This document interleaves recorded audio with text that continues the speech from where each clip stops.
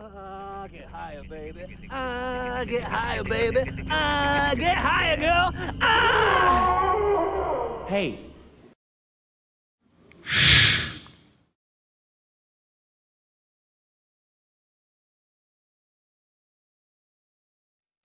Hello, everybody, and welcome to the Pageless Library. I am Bo Knight, and with me, as always, is Ryan Knight.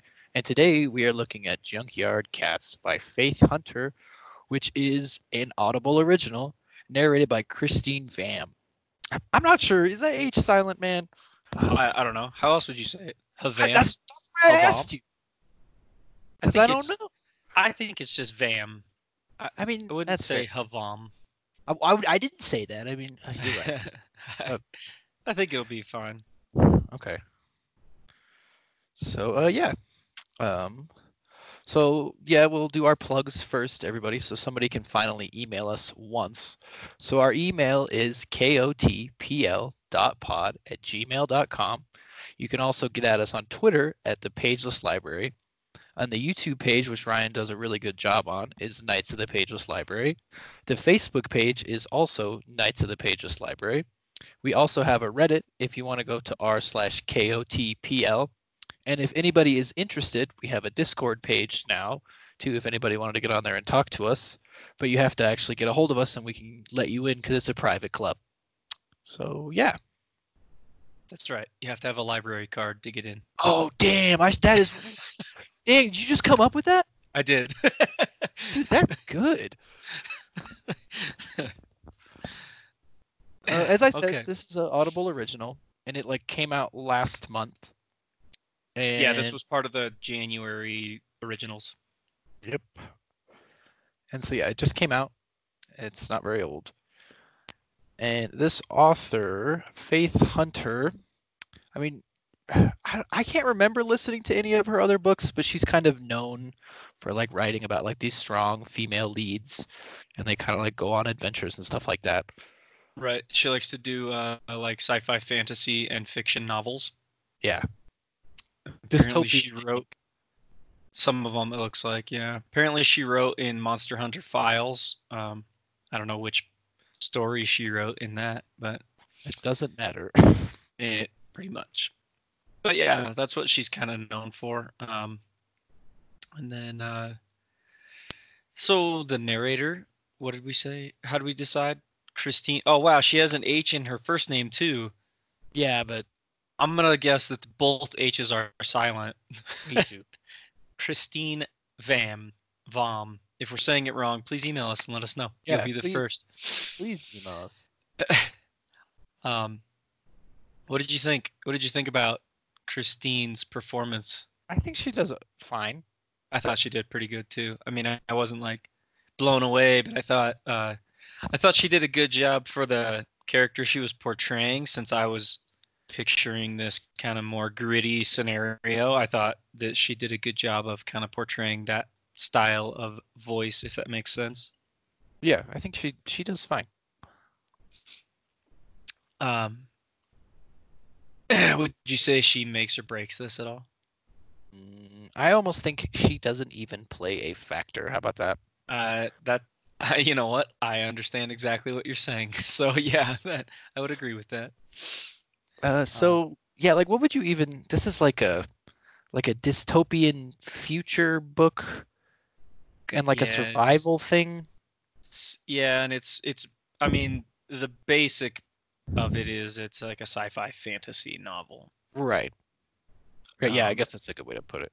But yes, it is in a dystopian future where it's like a Armageddon type thing has happened and everything's gone to shit. And so, I mean, whatever you want to call that.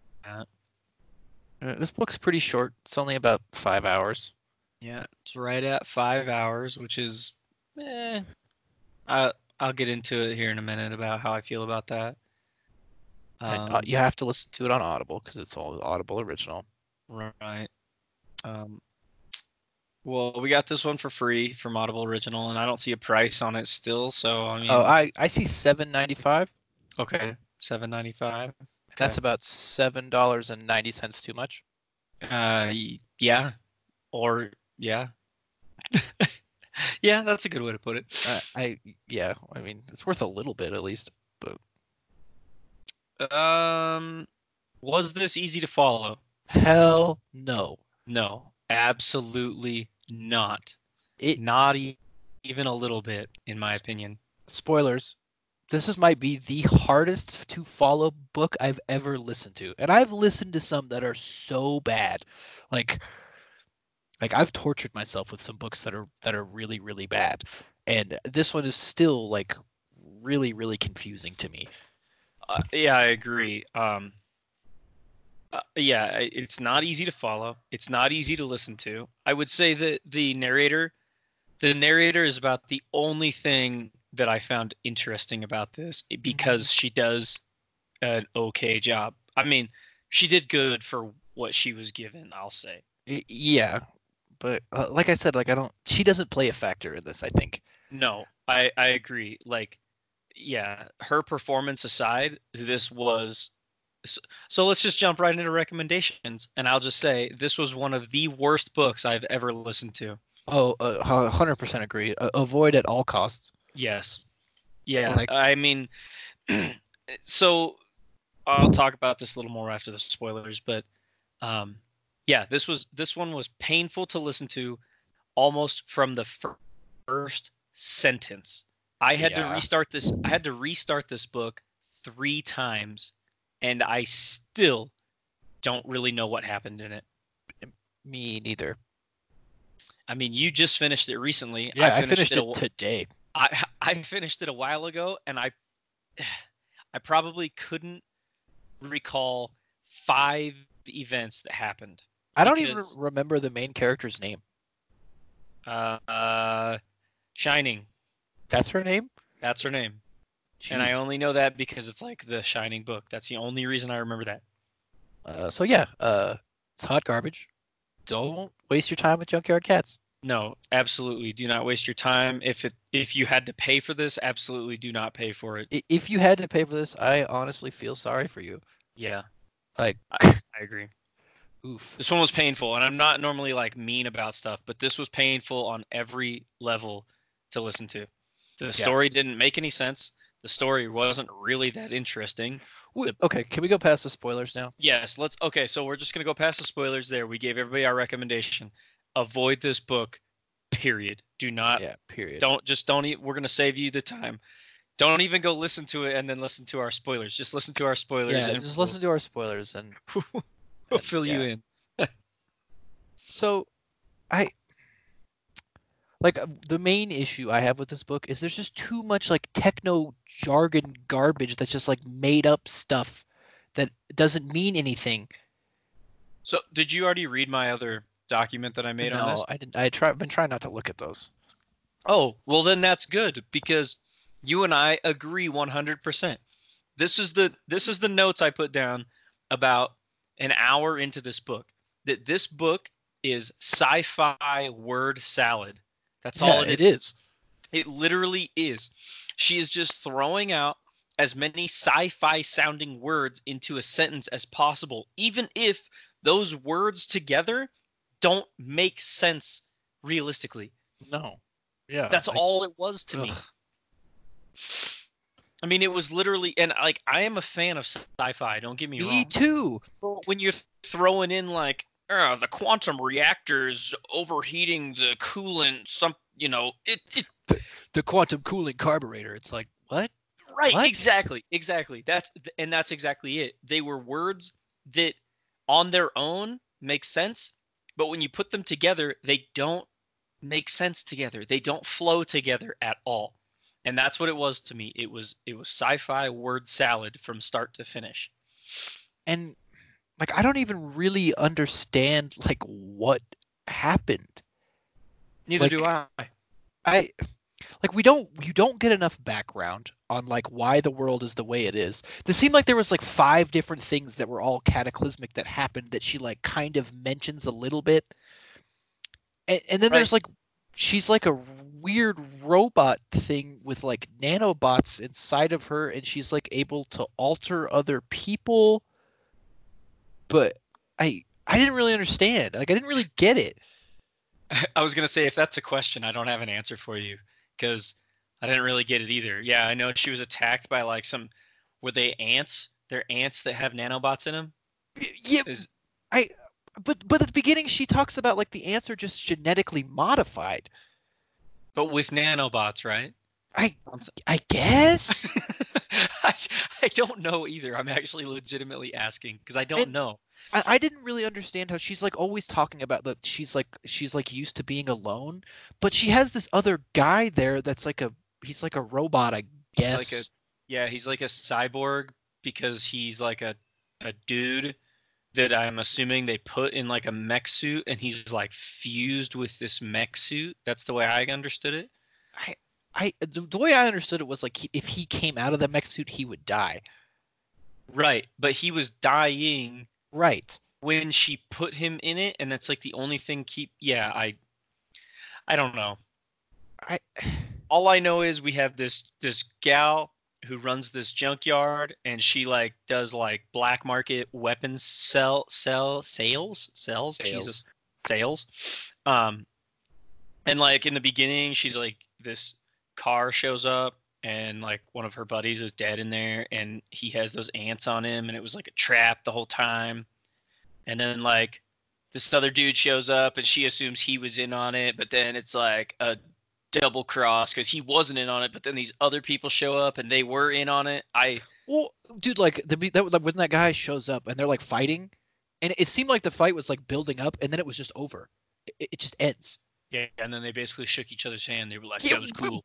but they were like in the middle of fighting. I didn't really understand. I didn't either. And then it was like, oh yeah, now we're making fish soup. It's like, what? What? I didn't get it at all. I really didn't. And I also didn't understand why, when that dude showed up, the cats showed up, right? The cats. Dude, were they like, don't even mention the cats until they are fighting. bingo, until that point. And yet, she acts like they've been her best friends this whole time. What? And I was like, don't you think that's something we should have talked about right off the bat? Like, introduced the cats and then went into the story? But no, she almost acted like when the cats first showed up in the room, like when that dude was in there and she like started noticing there's cats in there, like she didn't know what was going on with the cats. Like the cats came out of nowhere. But yet then we find out, oh no, the cats are like they are the Junkyard Cats, roll credits type thing. And they're like psychically bonded with her. Because of her nanobots, they're in the cats as well. That's the way I understand it. But she even mentions, she's like, anytime I've ever tried to freaking give anybody my nanobot powers, I've killed them.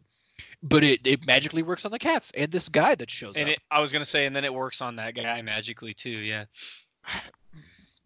I was super confused. The thing is, like, I feel like she squandered a really cool concept because I like the idea of like these robots because they like fight that one robot and it uses scrap from the yard to like make its own weapons and make its own armor and stuff like that. Like that's really cool. Yeah, so there was a handful of premises in here I thought were pretty solid, like that. Like she has nanobots, and then like that one chick that attacks her has nanobots and she's controlling all those people at once. That's a cool concept. Like you said, the robots who like use their environment to help construct themselves, that's a cool concept. But the way it was portrayed was pitiful. It was so bad. It's a mess. Because also from the way I understood it, these cats are just normal cats. Yeah, I and they're like destroying robots. Right, that's exactly what I was about to say, is because those robots, she was saying in the beginning, were terrifying because they destroy civilizations, but yet her cats are like fighting them no problem. I was like, excuse me, what? Yeah, I don't know. I Oh didn't man, get it. do you remember that book? I can't even remember it. Like I can't remember what it's called, but it's like it's kind of about like the same thing where this guy like goes to a facility and there's like swarms of nanobots that like fly around, and it like this gave me that vibes, but it's like way worse than that. I don't remember that. Oh, you And might not have actually listened to it. I can't Either remember what it's way. called. I don't know. This though was a huge disappointment. I specifically remember too. I'm like sitting there in my car driving, and I have my hand like my chin in my hand. That's how bored I am. And I was like, man, this has got to be getting close to over. And I clicked on my phone. I had only listened to an hour and a half, and I was like, wait a minute, this book is 5 hours of this, and it was.